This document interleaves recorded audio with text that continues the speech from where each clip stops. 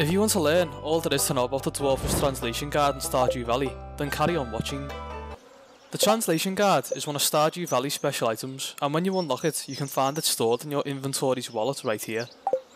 The reason that it is a special item is because it allows you to speak to the dwarf in the mines after you break a rock using a steel, gold or iridium pickaxe, or even blow it up using a cherry bomb. The second thing it does is allow you to translate the gravestone on the right of the graveyard, which when you read it will say, "You translate the Dwarvish, stand between the pillars fairy, with gift as precious as the sky, a rainbow forged from land not sea, then galaxies will heed your cry." This is a reference to the 3 pillars in the Calico Desert. Now, onto unlocking the guard. All you need for this is the 4 different dwarf scrolls. You can obtain the first scroll by tilling in the mines and skull cavern, or by killing these monsters. You can get the second scroll on floors 1 to 40 of the mines by tilling, or you can kill these mobs. The third scroll can be dropped by any one of these monsters.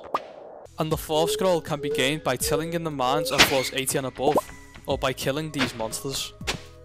When you have all 4 different scrolls, all you need to do to get the Dwarvish translation guide is donate the scrolls to the museum, and you will receive the translation guide as a reward from Gunfair.